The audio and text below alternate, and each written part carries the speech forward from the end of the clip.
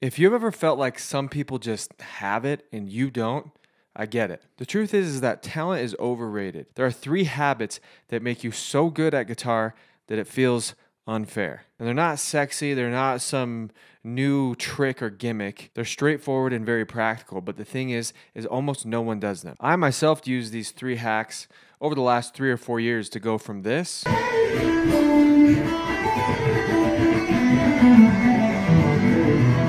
to this.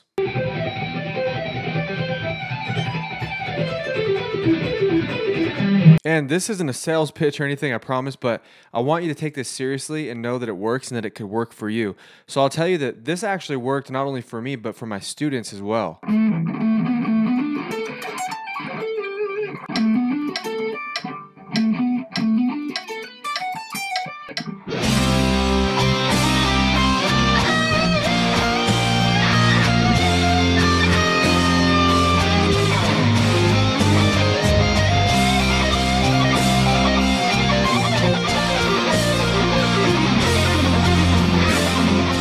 So with that said, let's dive in. Hack number 1. Hack number 1 is something called myelinogenesis. This one sounds complicated, but it's the real cheat code, if you will, that your brain uses to get super good at something. So just stick with me for just a second. At the most basic level, every time you do something like play a guitar lick, your brain sends an electrical signal through a network of nerve cells. That network is called a neural pathway. You may already know this. And when those pathways get used a lot, your body starts coating them with something called myelin. This is a fatty layer that acts like an insulation on a wire. And the thicker the myelin, the faster and cleaner the signal travels. So an expert guitarist actually has, on a neurological level, has stronger, faster, and better myelinated neural pathways than most other guitarists. So how is that? Is it just because they were born with it? No, it's because a strong myelinated neural pathway is built by performing perfect and focused repetitions over a long period of time.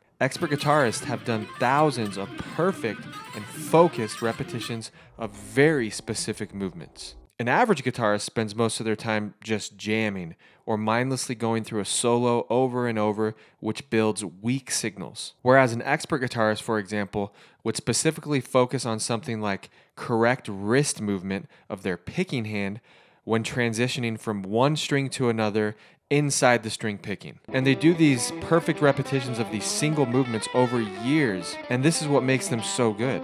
That's why some people like Baxty can shred and talk in a second language all at the same time. Spanish, so this is weird for me, you know? But I'm still playing this and keeping my mind with you. It's one of the most important things when I'm practicing.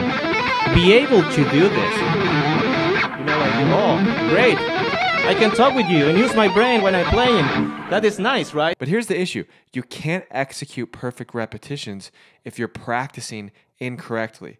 So here's how they practice. They focus on solving very specific problems at a micro level. Like, for example, the way that they slant their pick on a 2-note per string sequence compared to how they slant their pick on, say, a 3-note per string sequence. Or how much pressure they're applying in their left hand when they're doing legato technique. This is the attention to detail that they have, and they obsessively work at this micro level of problem solving every day. Whereas the average guitar player who doesn't have strong myelinated neural pathways, whether they like to admit it or not, they don't engage in deliberate focused practice. Most of us for years and years have actually been doing mindless repetition, casual jamming. You know, you repeat something from beginning to end over and over, the brain is kind of turned off, and you're just hoping that the repetition itself will make it, make you a guitar hero. That's why 90% of lead guitar players are average and only 10% are experts, when sometimes they actually even put in the same amount of time. So let's take a real life example to specifically show you the difference between mindless repetition and deliberate practice, which is focused on problem solving at the micro level. And the difference is important because the line could get blurred very quickly. You can think that you're practicing effectively when in reality, your brain is turned off and you're just chronically repeating something over and over. So something that I'm working on is this harmonic minor run, where you have to go 5 notes up and then 3 notes back and then repeat that. And this back and forth between strings can be very difficult. The old me would have just mindlessly repeated this over and over at random speeds, probably too high of speeds, and never really got it. And that's what I did for years. So let me show you what it looks like to practice this deliberately and problem solve effectively so that my neural pathways can become stronger. And once I lock in the correct motions, then I can start repeating it a ton of times to make sure that my neural pathway is myelinated with a thick coat of myelin.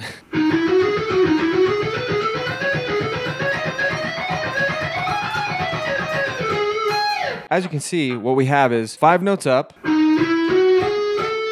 and actually 2 notes back.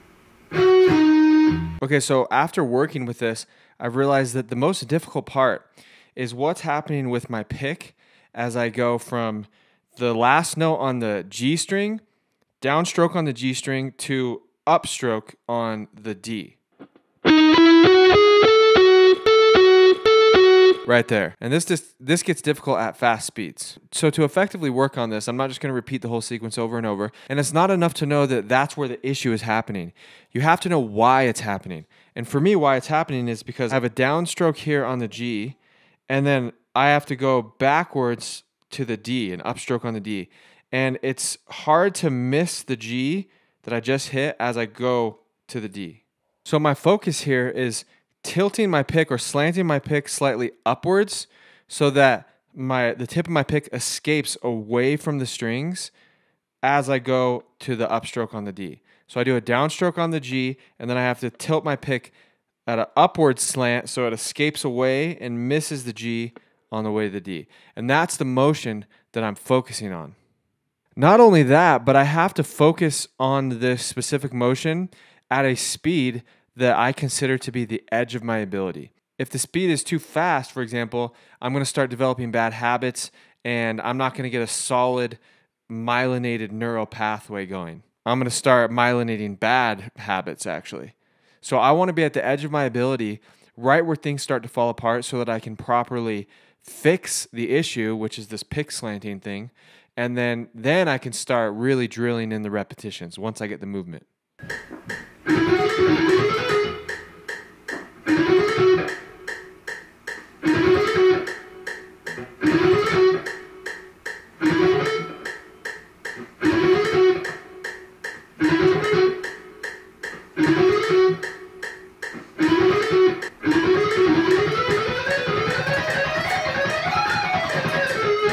And that's the specific motion I'm going to be focusing on here. I zoomed into a very specific mistake. My pick was getting caught and trapped and on that very specific downstroke on the G, upstroke on the D.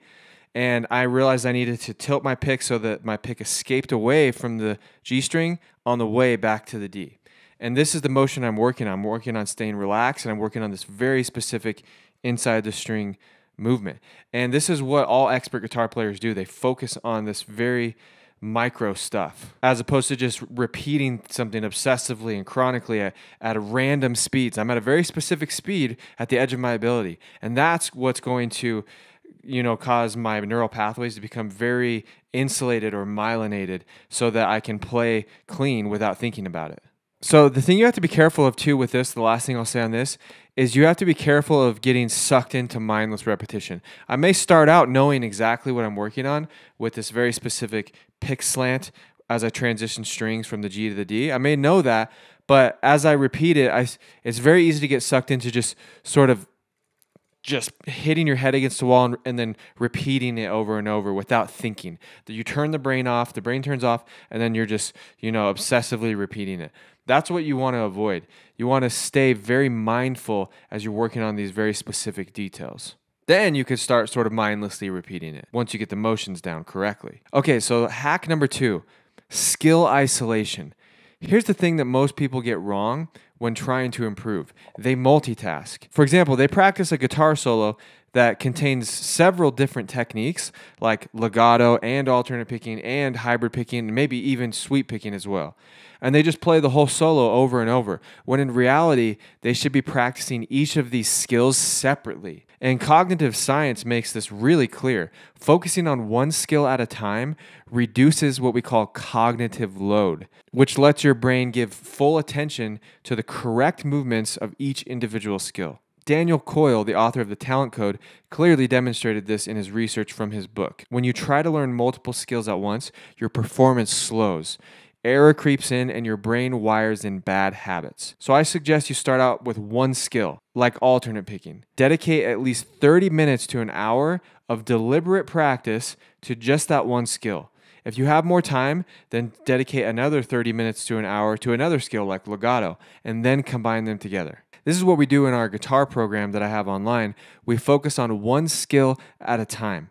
And it works. Hack number 3, think from first principles. Thinking from first principles means breaking a problem or skill down to its most basic core building blocks, and then building the skill up from there. For example, the first principles of alternate picking are right hand mechanics, how you hold the pick, how you anchor your hand on the guitar, or how you slant the pick when you do certain string transitions. So the idea would be to isolate each of these skills and master them one at a time separately before combining them. World-class athletes are well known for thinking from first principles in this way. Roger Federer, tennis legend, for example, is famous for breaking strokes down to the simplest mechanics. When learning or refining one of his shots, he isolates grip, swing path, and footwork separately before combining them. He practices slowly and deliberately to perfect each component before playing full speed. Or Michael Jordan, who was well known to practice shots from close range first, focusing specifically on perfect form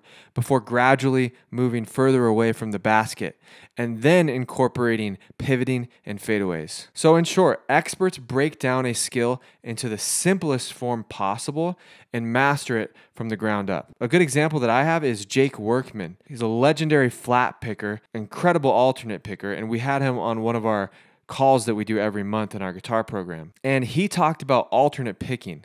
This thing, and I could do it fast.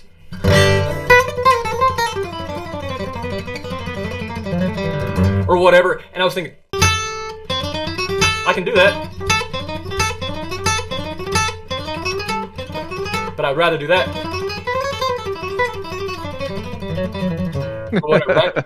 And he talked about how there are specific sequences, like pentatonics, for example, that require a forward-leaning pick slant. So here's what I mean by that. The way he was talking about is with pentatonics, 2 notes per string specifically. Downstroke, upstroke, and then a new string. So the last stroke before the new string is an upstroke, which means you have to lean your pick forward like this so that the tip of the pick escapes away from the low E and clears it on the way to the A. Same thing here on the A. You do a down, up, the pick has to escape away from the string and then go to the next one. So this sort of sequence requires a downward or forward leaning pick slant as opposed to an upward leaning pick slant. And this is what he was talking about. And then he went on to talk about how to work on this, he specifically creates exercises to isolate this forward leaning pick motion. I spend most of my time forward leaning on an electric, but it's hard for me. Because of that, I spend most of my time doing stuff like that. You know, where it's really forward leaned. It's a sequence of only forward leaning necessary positioning, you know what I mean? So I do a lot of that type of thing in practice, and I would love to just sit here and go, I don't have to think about that. I don't have to think about that, but doing this versus that's just so at home. So he's an example of someone who thinks from first principles because he recognized that there are 2 fundamental picking motions, forward leaning or upward leaning or backwards leaning. And he worked on those picking motions separate from each other and then combined them. And if you really want to understand this whole thing about leaning or pick slanting, go to my channel and watch the top 3 worst alternate picking mistake video. I also use this concept of thinking from first principles to finally hit my top alternate picking speed.